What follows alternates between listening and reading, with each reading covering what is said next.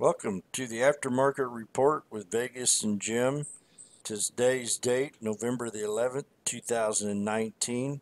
And what a great day it was today. Miss Vegas has a watch list for us and something we just want to go over a few tickers. Yeah, so first of all, I just want to say thank you to all the veterans for your service, and we appreciate you very much, and also to all the veterans in Canada as well. So thank you so much. So now we're going to talk about today's list: Boeing, Apple, TRNX update, Microsoft, and Tesla. So let's start with Boeing. So earlier today with Boeing, I was looking at the actual stock and the tape. And I was noticing that the Bollinger Bands are getting really tight. And I thought, I'm going to have to look to swing trade this option call, but I'm also going to look to trade it for the day just because I wasn't really too sure what's going on. But I did see some volume coming through here. So I did alert the 360 calls at 53 cents, which is $53 for one contract. And all of a sudden, those contracts were popping left, right, and center, maybe within a few minutes, like not right away, but like after 5 minutes. And next thing you know, there was news, and the news on Boeing was that they still think that it's going to be able to fly in the air next month. And that was the news because you guys know this is still grounded because of the fatal crashes, unfortunately. And fair enough, they should be grounded. Nobody wants to be on those jets. I mean, I don't even want to go on one. But they're saying that they're looking to have them up in the air soon. And I guess as a result, the market did say, hey, look, we like the news. So, I mean, the action was on the tape. And we do see that quite a few people, I know for sure, made big money today. I mean, one guy in our room, he got in a little bit late, but he bought the contracts at 83 cents and he took it all the way to $3,800. I mean, that is just insane. Over 1,000% gains on Boeing.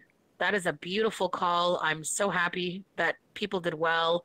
And congratulations to many traders. Jim, let's hear about this Boeing chart because we might see a continuation. We might even see upgrades.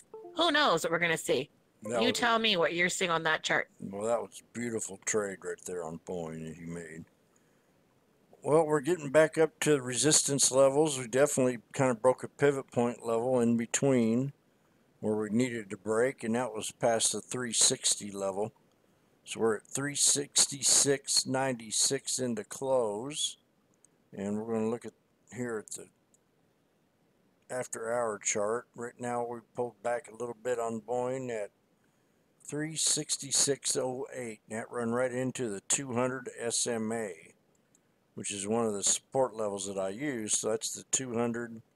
Then I've got the 34, and then I've got the 9 right here, this blue one. And you can see we kind of disrespected the 9, and now we've run into that 200. So this can pull back a little bit more, but a solid support level for right now needs to be this 365.34. If that doesn't hold, we could probably see another one right here at 362.50. And that's what I'm looking at. So there's 1, 2, and then the third one's going to be 359.68. And resistance, we got a break. It's going to be this red one here at 367.10. This is Boeing, so we'll keep a good eye on it. Momentum's always here. We just got to find which way it's going. And the next one we're going to talk about is going to be MSFT. Okay, so we're going to talk about Microsoft. All right. I thought we were going to talk about Apple. All right, so we're going to talk about Microsoft. Pardon? Apple. Okay, talk about Apple. So we'll talk about Apple here. So I did want to mention, Apple had a really good day here, kept seeing, again, new 52-week highs.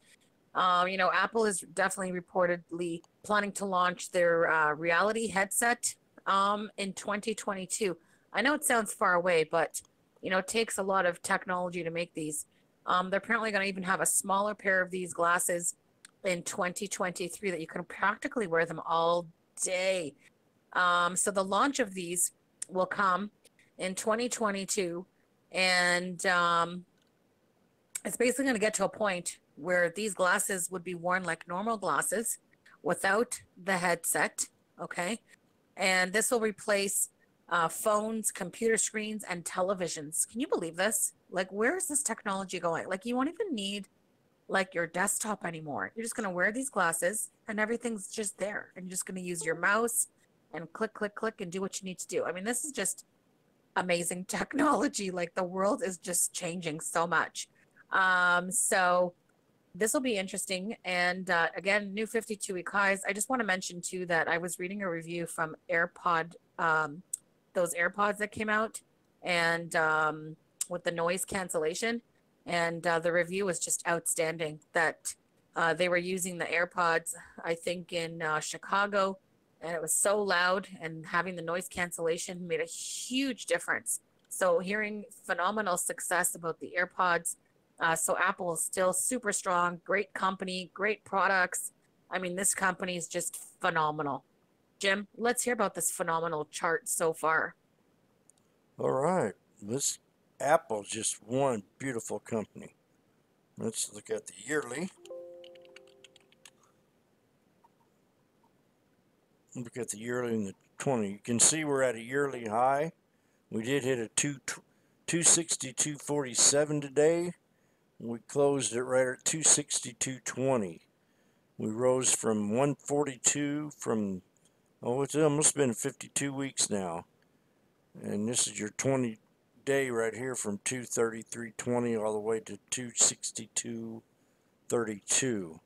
So let's pull back here the 20 day and look at the 20 day on a bigger angle. I did have a support down here at 248.75. I was hoping it would pull back down there, but it didn't. It just kept on going up. Thing just keep on going. Just wants to keep going.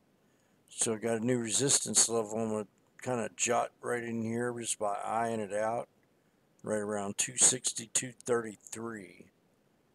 With a support level right here at 261. So let's pull up the daily.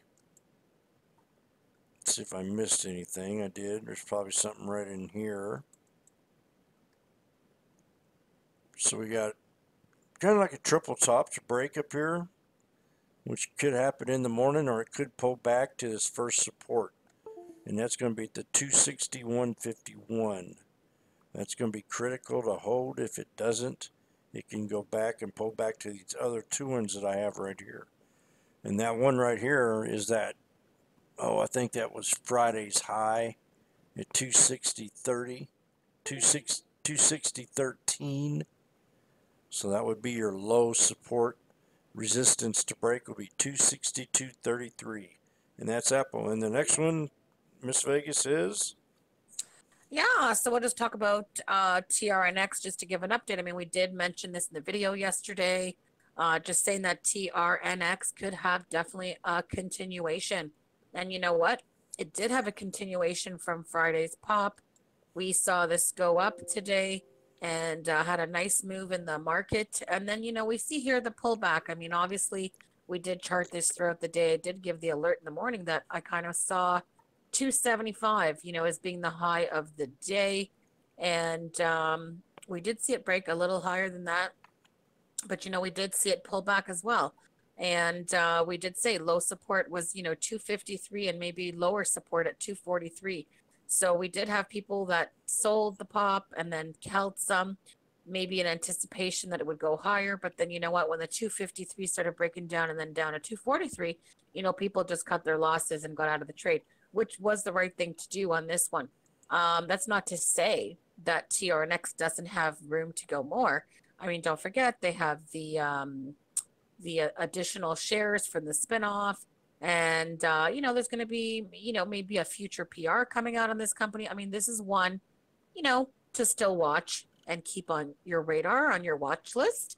And I guess keep watching from here. But Jim, let's hear about what we could see next and what you think would be a good entry spot based on the pullback here.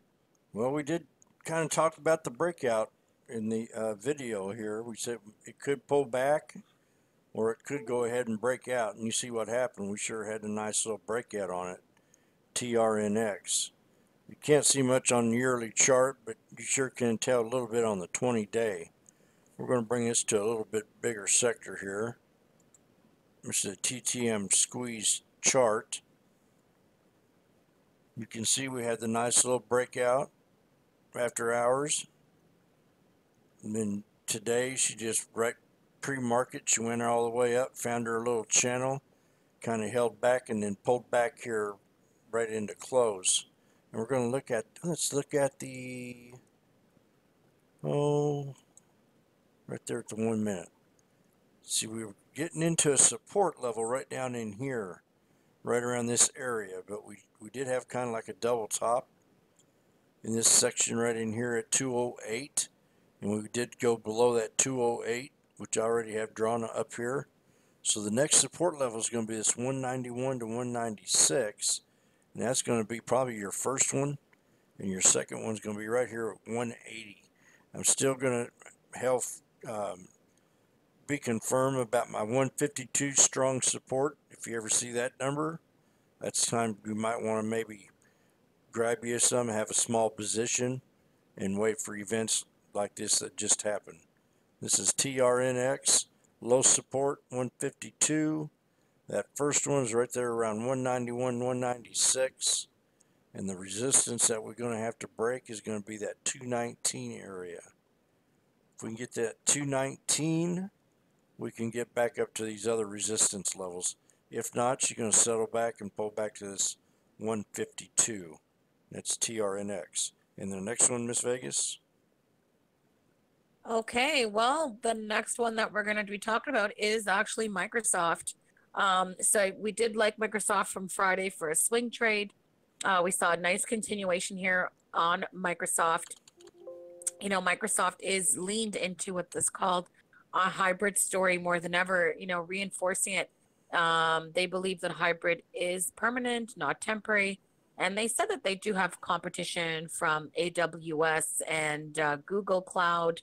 You know, so, you know, this is just one to still watch because Microsoft's super strong. I mean, they did announce a new analytics service called Azure. It is basically an offering that brings capabilities to its Azure SQL data warehouse solution. And what it's going to do is the company is going to combine the data and then the big data, and they're going to bring together structured and unstructured data. So this is what they call a nirvana state. So those of you that are into that kind of technology, but you know, Microsoft is definitely one to watch because they have a lot of platform enhancements. And definitely they have a slew of big updates to their platform that's coming through. And so I think Microsoft is due for another push. And we saw that today with the volume coming through and the action on the tape. But definitely don't forget they're going to be launching Microsoft Edge and also Microsoft Bing, which the company hails as the browser and search engine of their business. So there's going to be a lot of things coming in play here with Microsoft. So that's going to be really, really interesting. So keep on watch for, I'm sure, future news releases about what's coming out with Microsoft. Jim, let's hear about that. You know, I think this is one of them stocks where you're going to say, wow, I wish I'd have got back in here when it was at 146, maybe from a year from now. But it's already had a great run all the way from 93, 96 all the way to 146.42. And it's what we closed at. It's 146.11. Here's the 20-day chart. We did have kind of a little pullback here, and she ran up, had a good 3-day run, and then found a little channel, little ascending triangle, and then today we had the breakout.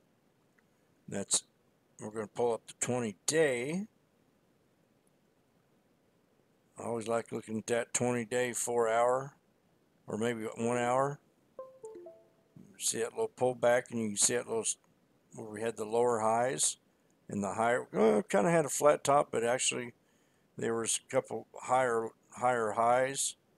But you know, you see where the triangle is, and then today, bam. So we got a new resistance level we got to break, and that's going to be right here at 146.41. And you can see right here where we had that double top. So it's kind of going to be like a double top breakout, but that's also an ascending pattern for the breakout to happen. And we still got we got Tuesday and Wednesday for this trade to continue. So let's pull up the 1 hour, see if I missed anything here. I'm going to say a little support level right in here. Then we got another one right down here, right about there. So these are your 3 support levels. You get the 145.83, that 145.38, and then that 144.88. No lower than that. And the resistance that we got to break, the 146.41. And that's Microsoft. And I think that's it for the report. No, I wanted to talk last one. No, one last one. Okay. Jim, is Tesla. So Tesla. just wanted to mention about Tesla. Okay. And we talked about this one, how this had a nice little pop this morning, pre-market, because it did get an upgrade from Jefferies today. And the upgrade was that Tesla would go to $400 was their new target. Part of the reason that they gave this increase on the target is that they said that they've raised their 2020 EBITDA estimates for Tesla by 24% because they said that the company's stabilizing the performance in 2019 and that their company is setting up for growth in 2020. That's actually, if you remember, back in June 2017, Tesla's all-time high price was $383.45. So, I mean, can you imagine going back to those prices? But they do expect higher earnings on Tesla. They also expect an improved balance sheet from the company going forward. They also did mention that there is a clear trend of cost performance. They are producing more affordable versions of their cars. It's actually showing that it can maintain gross margins, which is really the difference between how much car sells for and what does it cost to actually make the car. So I think that's great. We saw Tesla pop, but then we did see it pull back. So Jim, I just want to hear your thoughts on that chart and definitely keeping it on watch tomorrow. Well, I definitely like the Roadster.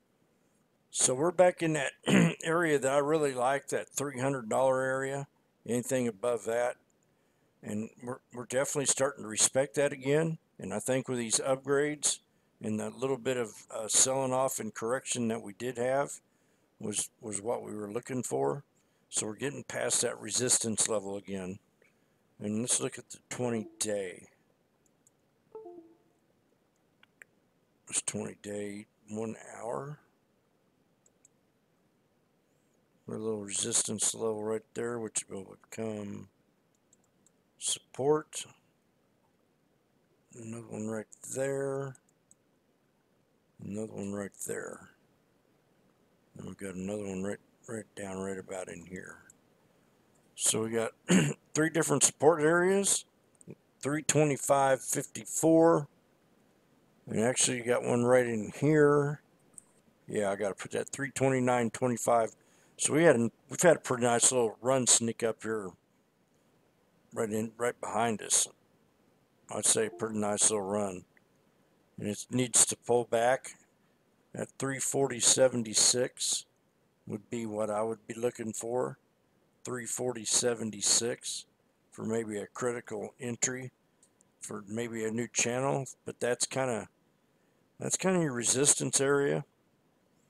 This first one, 347.34, would be for right now, would be your hard one. Low support, 325.54. Tesla. And that's it. All right. Well, you know what? I want to thank everyone for listening to the Top 5 at 5 and hopefully give you some ideas or things to watch for continuation tomorrow. And by all means, please like, follow, and subscribe for more educational content that we put out on a regular basis. As always, you're welcome to come to our chat room. Link information in description of video. Have a great night, everyone. All right, that's the aftermarket report with Vegas and Jim, November the 11th, 2019, and we love stocks.